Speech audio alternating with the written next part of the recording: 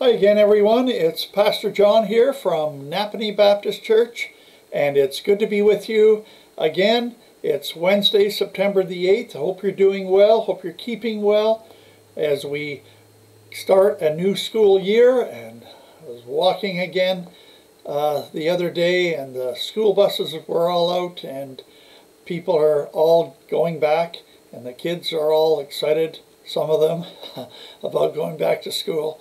So we're starting up again, and things are looking good for our church as well.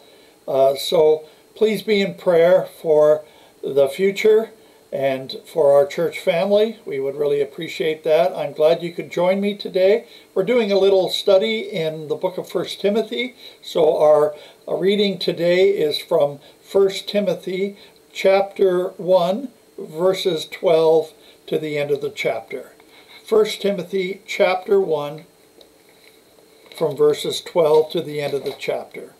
Verse 12, it says, I thank Christ Jesus our Lord, who has given me strength, that he considered me trustworthy, appointing me to his service. Even though I was once a blasphemer and a persecutor and a violent man, I was shown mercy because I acted in ignorance and unbelief. Verse 14, the grace of our Lord was poured out on me abundantly, along with the faith and love that are in Christ Jesus. Verse 15, here is a trustworthy saying that deserves full acceptance. Christ Jesus came into the world to save sinners, of whom I am the worst.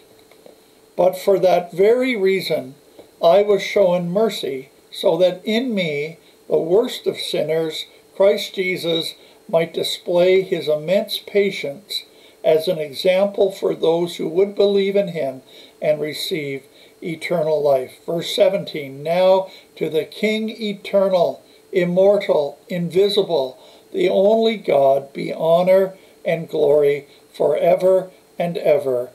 Amen. Verse 18, Timothy, my son, I am giving you this command in keeping with the prophecies once made about you, so that by recalling them you may fight the battle well, holding on to faith and a good conscience, which some have rejected, and so have suffered shipwreck with regard to the faith. Verse 20, among them are Hymenaeus and Alexander, whom I have handed over to Satan to be taught not to blaspheme. Well, the verse that I'd like to draw your attention to is, of course, verse 15 is really a summary of the Christian gospel.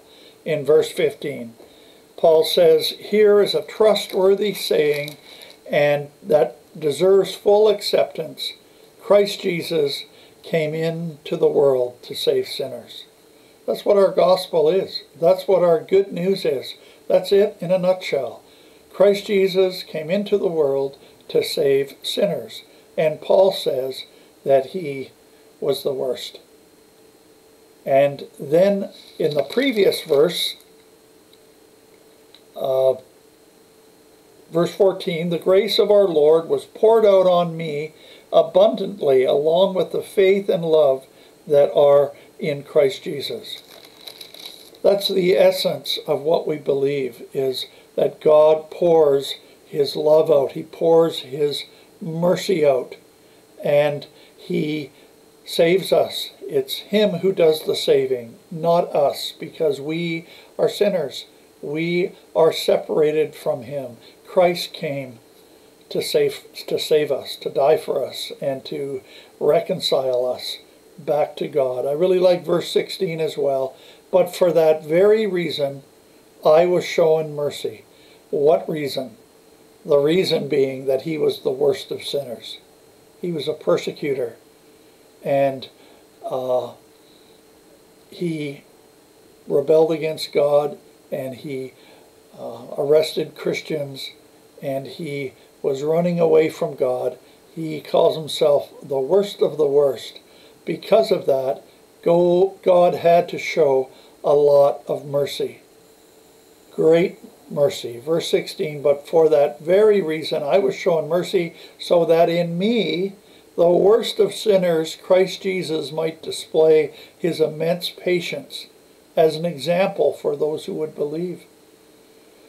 What does that really mean? Well, that means when we are saved, when Jesus comes in to our hearts and lives and his Holy Spirit changes us and we're born again, we're regenerated, we're transformed, that is such an example, that is such an indication and proof that God is real and that God shows mercy to sinners in the lives that are changed through him doing that. And that can be such a great witness when we see lives being changed by God, and even for our own experiences and our own testimonies.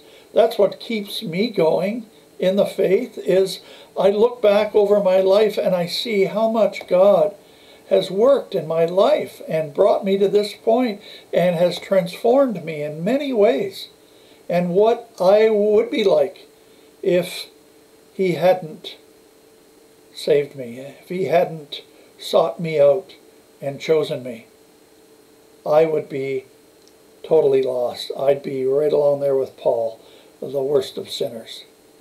So just an encouragement, as believers today, we have so much to be thankful for, because God has done a work, he is doing a work in our lives, and he will continue it on. And as far as our church is concerned, it's amazing what God is doing in the lives of individuals. So keep looking up, keep being encouraged, and let's keep meeting together in this way and praying together. And if you're able, please come out to a Bible study at the church or on Sunday mornings. We would love to see you. So let's pray and commit our day to him. Father, we thank you for this new day. And we would pray that you would draw near to us, to each one watching today. And I pray that you would meet each need. Help us to be reassured that you are still working in our lives and you're still showing us mercy the same way that you showed Paul mercy so long ago, in spite of him being the worst of sinners. And Lord, help us to celebrate that and to be excited about your grace and your mercy being active in our lives daily. And I know each person who is a believer today who's watching has that same story, that same testimony.